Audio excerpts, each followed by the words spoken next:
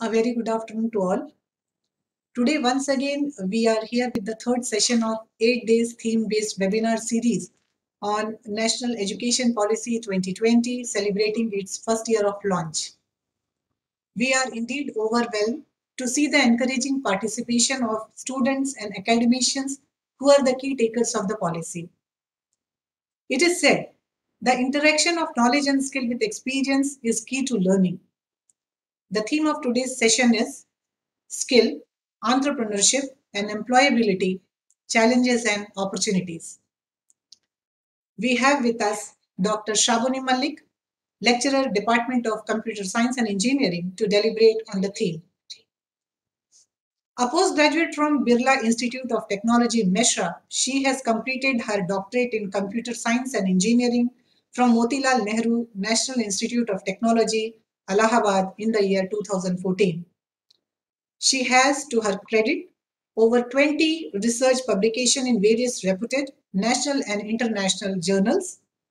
In addition to her academics, she is holding the responsibilities of Coordinator IQAC, Community Radio Station Project, Chairperson EDP and Startup Cell, SPOC SWAYAM NPTEL courses, among others. She has been nominated as an expert mentor for startup and entrepreneurs by the Department of Industries, Andaman and Nicobar Administration for building a robust startup ecosystem. It will not be out of place to mention that she has been actively involved in preparation of State Higher Education Plan SHEP under RUSA MHRD scheme for Andaman and Nicobar Administration, Government of India, and also deliberating on the National Education Policy 2020 for preparing roadmap for its implementation. Her area of interest are operating system, database management system, distributed systems, and data analytics. Dr. Shrabani Mallick.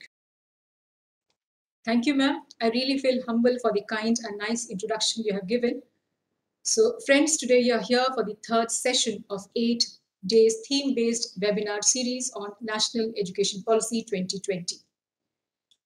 The education system in India has appeared to be as one of the greatest in the world in terms of the number of engineering colleges and the student enrollment. However, the education system has been impeded by the challenges of access and quality. The contemporary resources in the country are unable to meet the challenges and demands of the ever-changing learning landscape, and this throws a wide range of opportunities for the education providers. And yes, this is the theme of today's topic: skill, entrepreneurship, employability, challenges and opportunities. If we see the Indian Skill Survey report, in the year 2019, not even 50% of the student graduates were employable. It becomes all the more alarming when we see the trend over the past 3 years. In 2020, 46.2% of the students were employable, whereas in the year 2020-21, it has decreased and it is only 45.9%. So the situation becomes all the more alarming that yes, where is the gap? The gap between the academia and the industry requirement, the skill gap. So I'll go to the next slide. If you see this slide and if I show you clip art, you tell me and I forget. You teach me and I remember. Involve me, I learn. So this is the typical teaching learning scenario what we see. Only listening to the class lectures, students hardly remember. You teach them with some examples, they remember it for some time. And if you involve the students for the activity, for an engaged learning, the students actually learn. And honestly, forgetting is instantaneous, remembering is momentary, and learning is a lifelong activity. So the illiterate of the 21st century will not be those who cannot read or write. However, who cannot learn, unlearn, and relearn. That means the dynamism that has come into the educational sector, the requirement that has been changing ever, with the technology becoming obsolete almost every week or every day. So you have to keep the pace to keep yourself abreast with the technological development, the market requirement, and the changing learning landscape. So the contents for today's presentation would be the different facets of learning, how the education system has to be realigned with the NEP, the present scenario of the skill and the education, the skill paradigm, the skill and employability, entrepreneurship, the entrepreneur learning, and the different challenges and opportunities what we face. So going to the next slide, the different facets of learning. If we see this cycle or this disc, wherein I have divided the disc into three segments, the 21st century learner will have three main components to make the education complete: the knowledge, the skill, and the character. The knowledge is what you know and understand. The skill is how you know and what you know and how will you convert it into action. The character is how you behave when you're equipped with the knowledge and skill. And all these three components, when you're equipped, then comes the meta learning, the metacognitive aspect of it. If I give you an example, if I take Rajneesh sir's example, what he discussed yesterday, like if you have the knowledge of nuclear fission, the quantum physics, and you know how to prepare a bomb, that's the knowledge you have. But converting it to an action and you make a bomb is what is the skill. But what is the character? What is the purpose you're using the detonator for? Are you using it as a human site, or you're using it for some constructive industrial application? That is your character. That is what Swami Vivekananda has told, that education has to be man-making and character building. It is not only a load of knowledge you acquire and keep it in the book, and actually you do not convert it to the action that actually develops the society, that shows your character. And the meta learning would be, suppose you have the skill of bomb making and you are using it for a constructive purpose, how with that knowledge you can use that knowledge or skill for another application. Suppose you know driving a car is a knowledge. You know you are actually driving a car is the skill. You are following the traffic rules and keeping the roads safe with the traffic, that's a character. And with the knowledge of driving, how can you convert that knowledge and skill to drive another vehicle? Probably with the meta learning aspects. So all these three components, when in complete respect, forms the learning complete and a lifelong. So when you talk about realigning the education system with the NEP, there are three important components: making the learner a holistic learning activity, reducing the curriculum content, and experiential learning for that matter. So when I talk about holistic development of learners, the key overall thrust of curriculum and pedagogy is to reform across all these stages, that the education system should be complete, should be real understanding towards real learning, how to learn, and not the rote learning that has been followed nowadays. The aim of education is not only cognitive, but also building the character, as I have told you in the last slide. Reducing the curriculum content to enhance the essential learning, to enhance or to instill critical learning amongst the students, to make more space for more holistic inquiry-based learning, discovery-based learning, and more into discussion-based or analysis-based learning is what is the reducing curriculum content from essential learning to critical thinking. Experiential learning is more engaged, storytelling based, sports activity involved learning. Earlier we used to say extracurricular activity, but nowadays the term has come co-curricular. That means the curricular and the co-curricular activities has to go in parallel to make the system experience the learning, what they have in the class, what they have in the institute, so that when they move from the educational environment to the real world, actually it has to make them prepare for the real world. So a transactional shift has to happen from the classroom to the real world, that actually will make the learning experiential. So if we see the present scenario, India comes second when it comes to skill shortage as a percentage of firms with 10 or more employees. So Japan comes the first, as the young population in Japan is really less. Whereas in contrast, India is the highest young population. Still we come second when we say about the skill shortage. So this is actually the key what PM Modi has been taking, that skill development of the youth is much required for the national improvement and to make the country Atmanirbhar Bharat. He said that skills teach us how a work can be done in the real form. So talking recently in a Skill India mission on July 15th, he said that education and skill development should be a prime focus sector.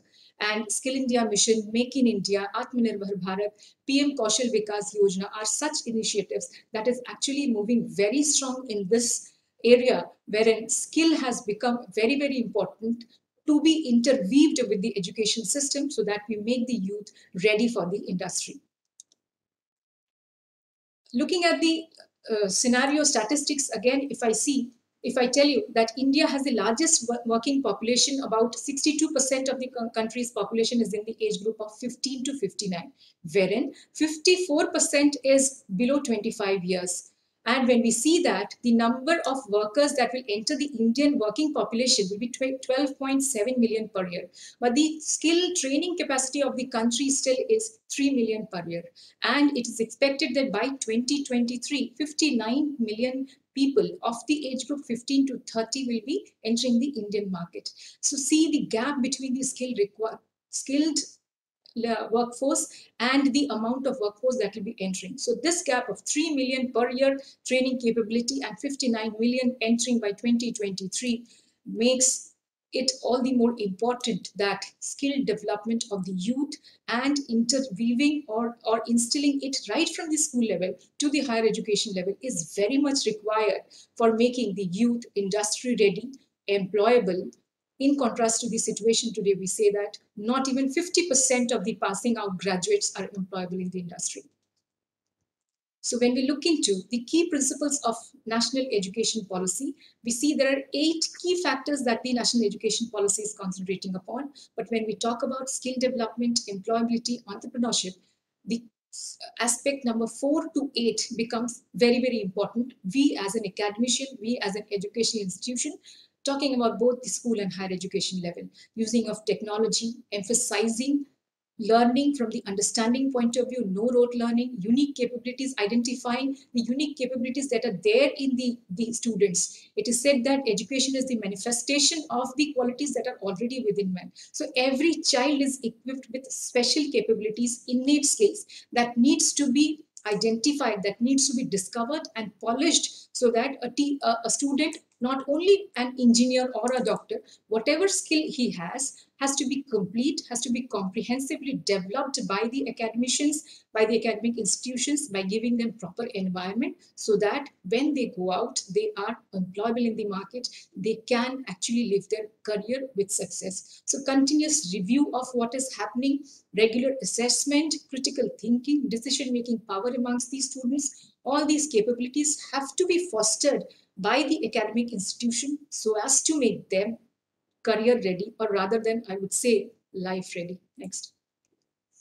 If I see the skill paradigm as I was discussing, I have divided the skill paradigm into 4 facets. First is the core subjects, what they learn in their curriculum, the pedagogy, what is transacted in the educational system.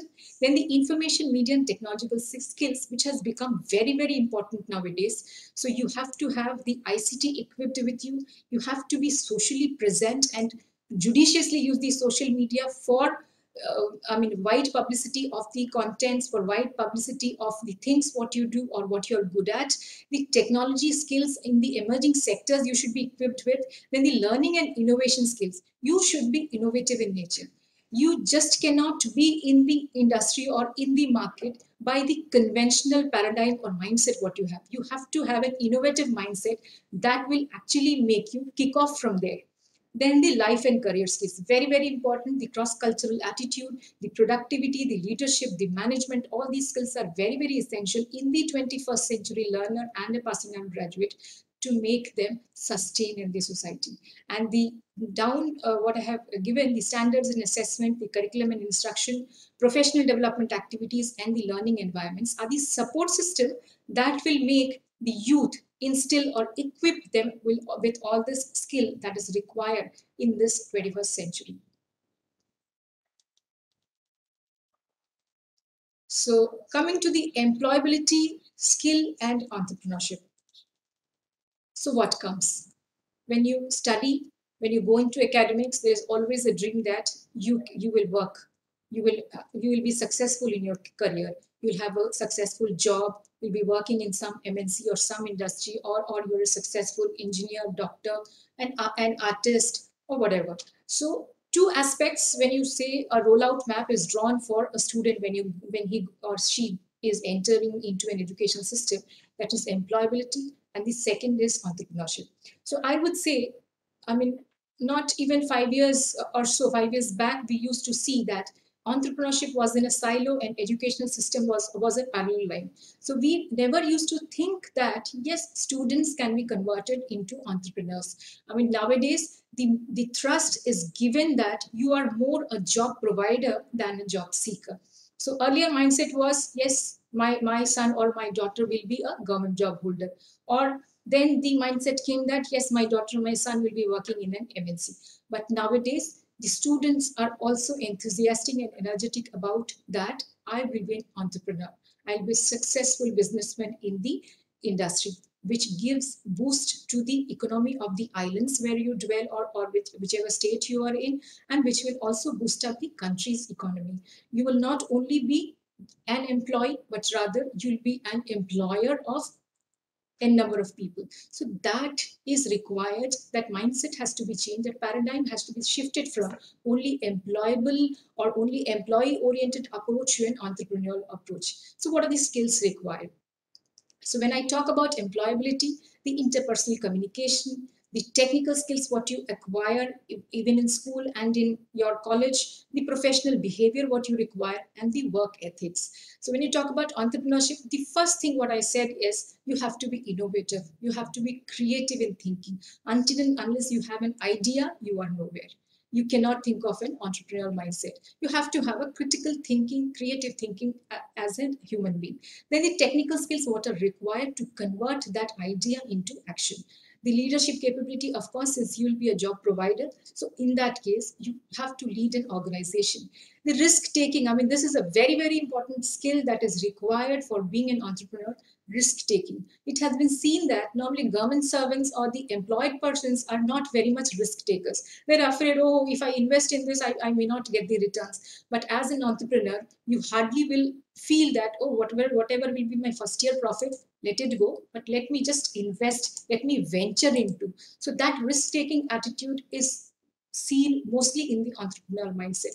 So we as teachers, we as academicians has to tap that potential, that yes, what is my students mindset, how can we channelize the skills or the talents that they have, what is the thinking of my student, that we have to understand, and that can only be done when we give them a holistic environment to grow, to develop. Just imbibing them onto loads of academic contents by rote learning, going into the exam, getting results will not actually make the output come.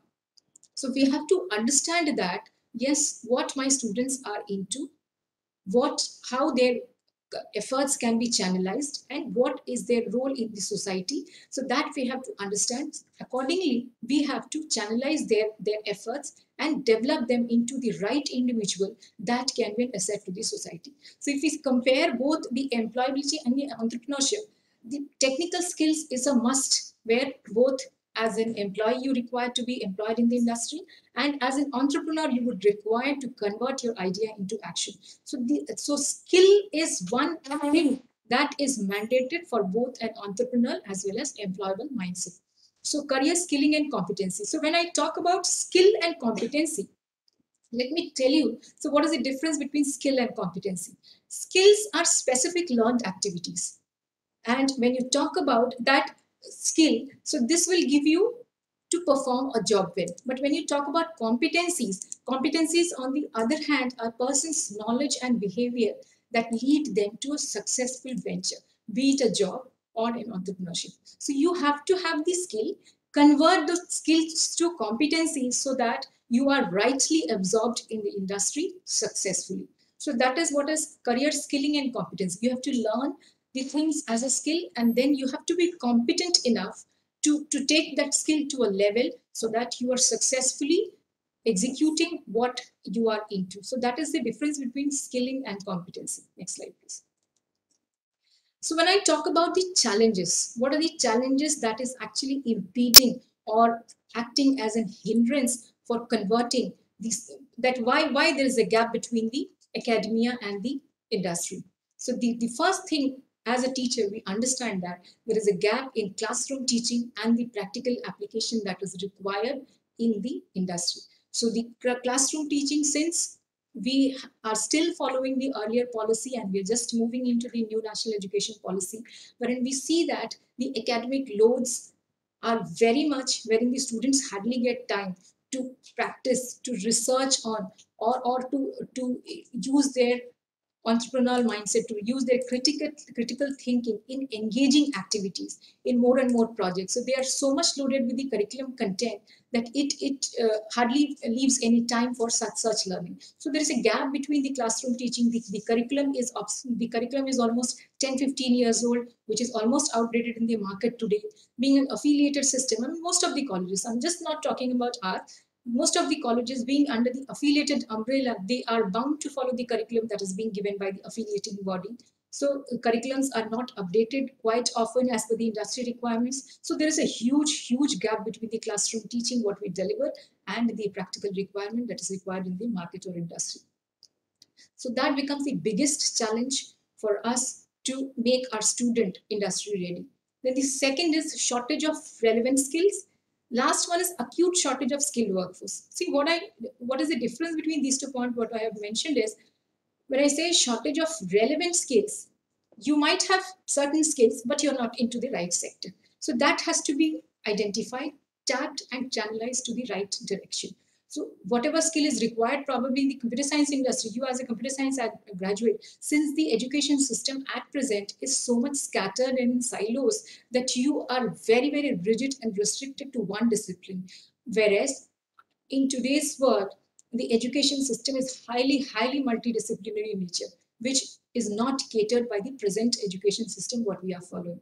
So a candidate who is going into the industry might have skill, but not the right skill what is required in the industry or in the area which he or she is placed in.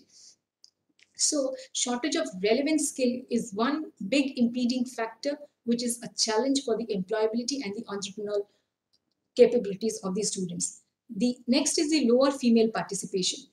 See, when we see the Indian labor force, 395.2 million of the out of this workforce, only 91.6 million are women. So in the technical space, particularly when we see absence of residential provisions, female trainees, transportation facilities, security facilities, all those things are actually hindering the participation of women in the job sector, or you can say the entrepreneurial sector. So all these things has to be taken care of. When we say the equity, as Aishwarya madam has covered in the first session, equity and inclusion. So gender equity is one big thing that has to be really worked upon to see that the market is balanced, to see that there is equal number of female participation in the industry, because one female educated is one family educated. So the female participation actually builds up a chain of participation in the market sector. So very important is that we see to it that provisions, facilities, and amenities are made so that you attract even female participation in the market, and so that the gap that is there in the gender equity is filled up. And the last one is acute. The last challenge what I have identified is acute shortage of skilled workforce. I mean, the NASSCOM predicts that there is almost 8 lakhs of jobs by 2021 that is there, but they have dearth of technical people who have these skills, particularly in AI, ML, cloud computing and all. So we say that there are no jobs, but there are job avenues, but we hardly have skilled technical workforce to serve into that. Now, this is one sector. There might be many sectors like robotic, production, manufacturing, wherein specific skill sets might be required, but you hardly find people. Probably due to the mindset, or due to the skill they have not acquired, or due to the facilities, probably the take-home salaries what they get. So all these serves as the challenges for motivating the youth for working towards the skilled activity and the entrepreneurial mindset. So it brings up a plethora of opportunities when we see these challenges. First is the raising the national standard of education. implementing outcome-based, competency-based learning approach rather than only percentage or scoring-based approaches. Whatever we study, we make them learn in the educational environment that has to be outcome-oriented. I mean, it is not only the objective. Earlier, we used to follow an objective-based education, when this is the objective what they are studying. But how do you assess that, yes, that objective is met or not? It is only with the outcome, it is only with the examination reforms, it is only with the restructuring of the entire transactional mechanisms in the academics that will actually ensure that, yes, you are following an outcome-based approach. So you have to have a standard, national standard of education that is uniform all across, that gives a branding to the student, irrespective of whichever college or whichever school you are coming in. So that competency-based learning, outcome-based learning has to take the place of the routine rote learning and the normal score-based learning what we are following. Then the next opportunity is accreditation and global learning. If you are from an NBA accredited college, if your program is NBA accredited, you are recognized internationally as per the list of Washington Record Institutes. So that gives a big brand value to your products that is coming into the market. So that has to come, and all the institutes should move into the accreditation policy and accreditation criteria of the new education system. So that is one big opportunity that the institute should move in. Next is the industry academic leadership, setting up of industry-oriented labs, having mentoring facilities with the industry so that they find the gaps, like whatever is the gap in the curriculum which you are not delivering, your curriculum is not delivering.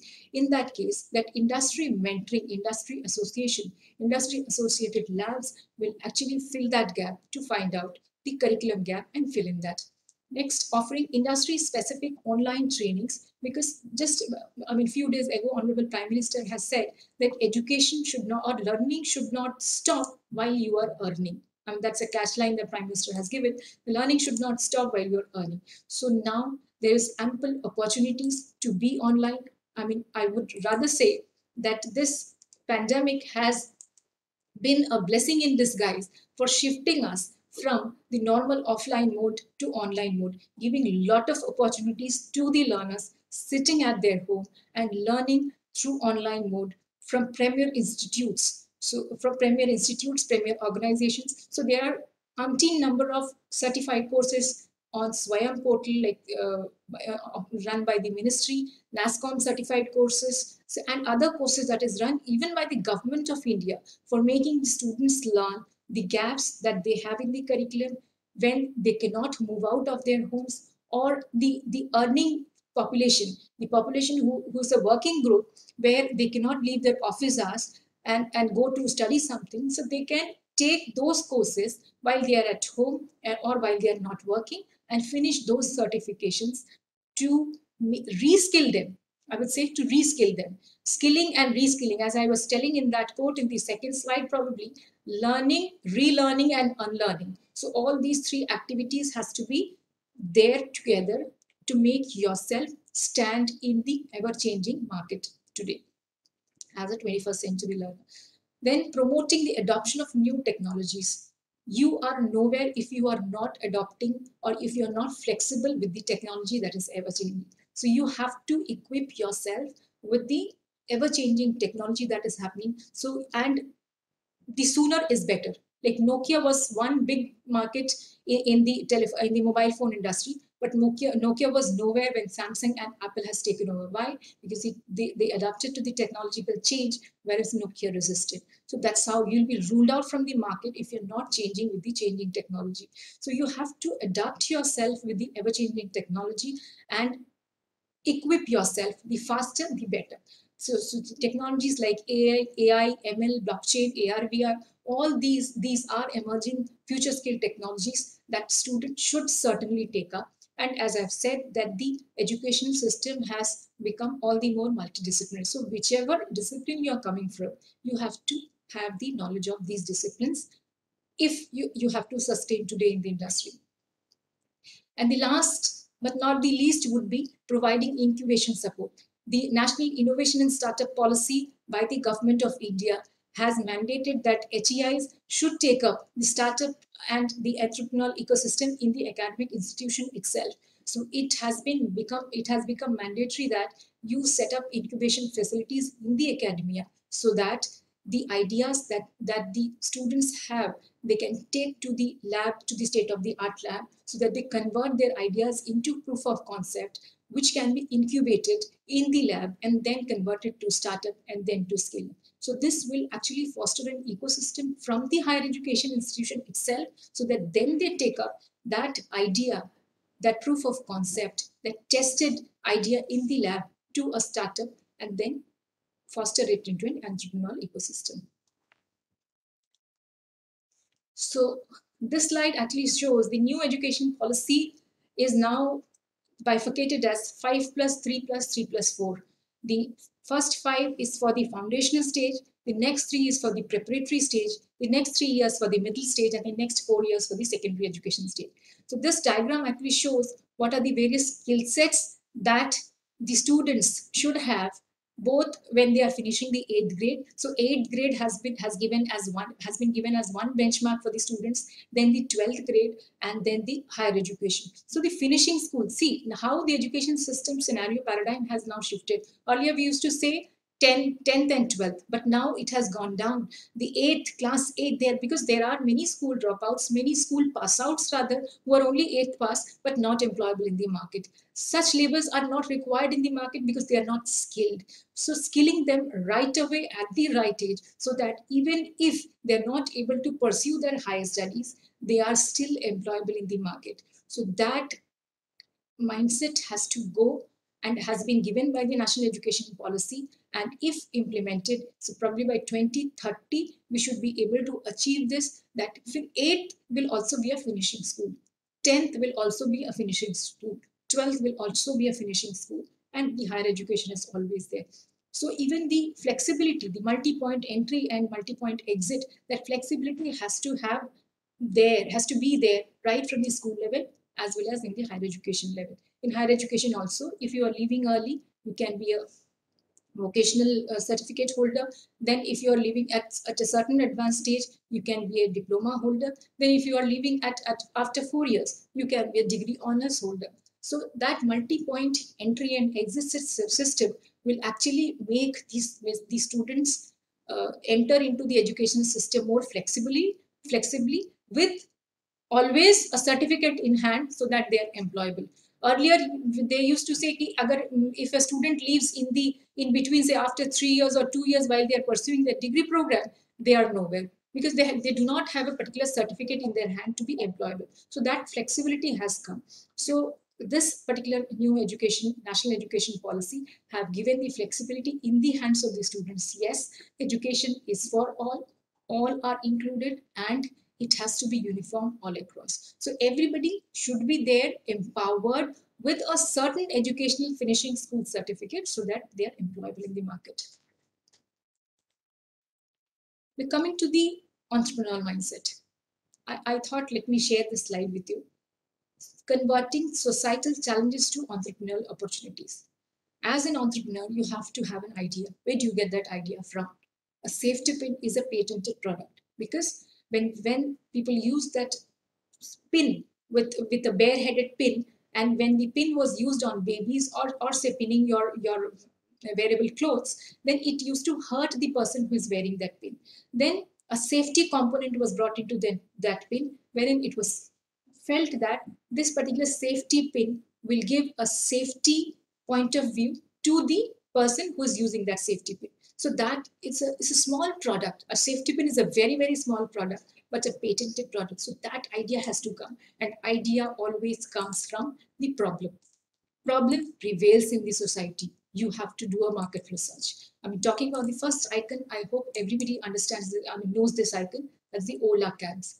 What is the problem? Whenever you used to go to a taxi driver to stop a taxi, you get a rude behavior. नहीं अभी नहीं चलेंगे, अभी time नहीं है, इतना आपसे किराया लेंगे. So you used to have always a pain. अच्छा गाड़ी नहीं मिल रही, you keep waiting. But nowadays you just give a call, you just tap on your mobile phone, and a taxi comes to you.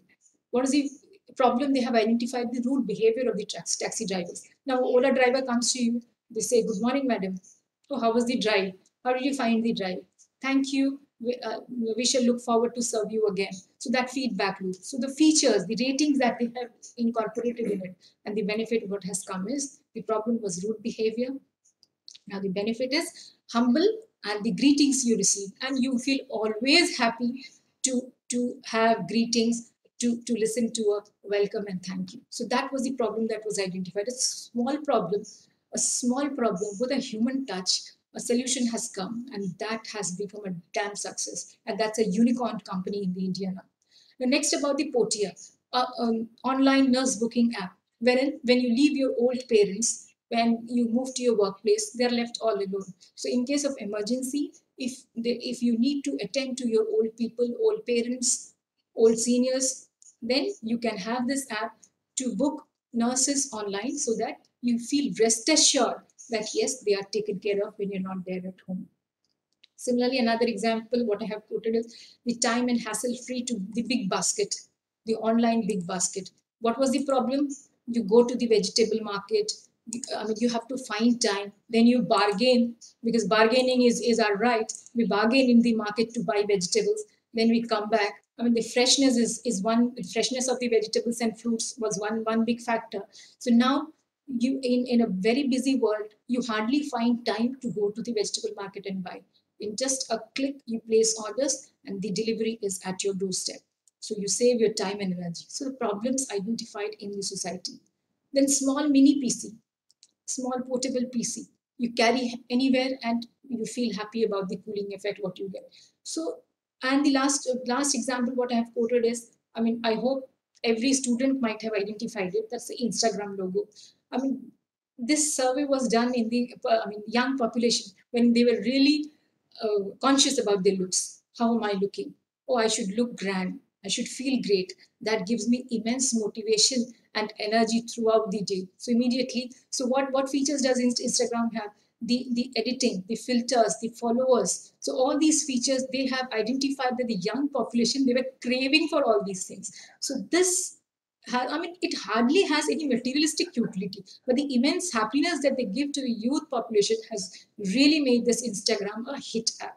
So all these problems have to be identified. And how do you identify the problems? You have to do a market research. So the market research, identifying the problem and put yourself in the shoes of the problem, who is facing the problem. You have to put yourself in that shoes to understand that what exactly is the problem. And then just identifying the problem is not enough. Convert it to a prototype, it to an action, so that until unless you have the prototype in hand, your investors will not be keen to invest on you. So you have to have an idea. Idea will come from the problem. Problem should have a solution. You can have multiple solutions so that you identify the features and the benefits, convert it to a proof of concept or prototype, and then try to identify the investors who can invest upon your idea so that you convert it into a startup.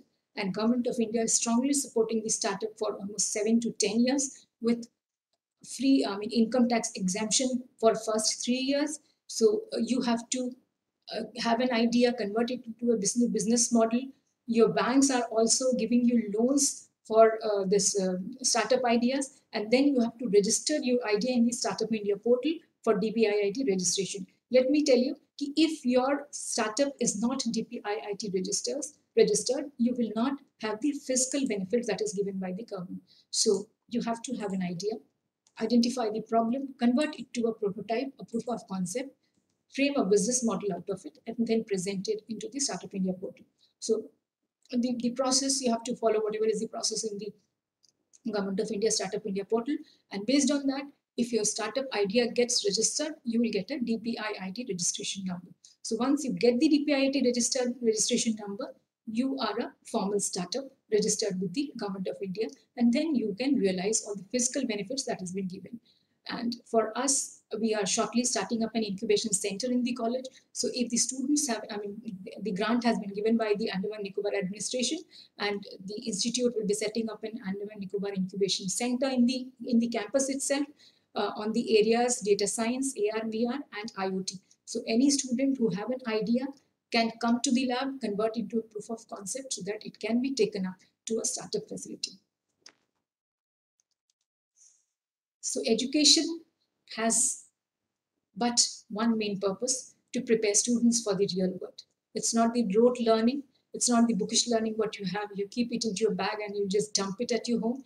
You have to have a real learner for a sustained lifelong learning. So education has to prepare the students for the real world. So we, as an academician, has to shoulder the responsibility very big to change the learning system, to change the education system to befit the current scenario and to adapt to the changing learning paradigm. So that's what my presentation was.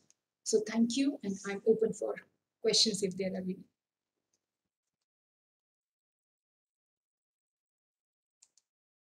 So if there are any questions with the students, that if you have an idea, how can you convert it? What are the skills required? What if there are any sensitization programs that are going on? We have been working really strongly to promote the startup ecosystem in these islands, and Andaman Chamber of Commerce, particularly with the local relevance, Andaman Chamber of Commerce, Department of Industries, NITCO is working in tandem with Invest India. We are taking the mentorship of IIT Madras, CSIR CIRI, Entrepreneurship Development Institute of India, Ahmedabad. So all these institutions are strongly supporting us in promoting the startup environment. So I would request these students to come up with the idea if they have any, try to take it to the lab, convert it to action, and then convert it to a startup. You have to have a job providing mindset rather than a job seeking mindset. So that will actually boost your family, boost the island's economy, as well as you'll be a contributor to the national economy at large. So there is a team, IIC Institute Innovation Council, working in the campus, who will be supporting you in all respect. So your questions will be welcome. So if there are no questions, then let me formally finish this session. So I would like to especially thank all people who's making this entire event possible. I would thank you all the participants who have been really patient enough to join the session every day. Today we are on to the third session, and tomorrow we'll be having a session, Effect of National Education Policy on Youth Empowerment and Sports Development. The session will be taken by Mr. Satish Kumar, Assistant Director, Sports. So he will be talking about how the youth will be affected and empowered with the new national education policy in place, right from the school education to the higher education. So thank you. Namaskar.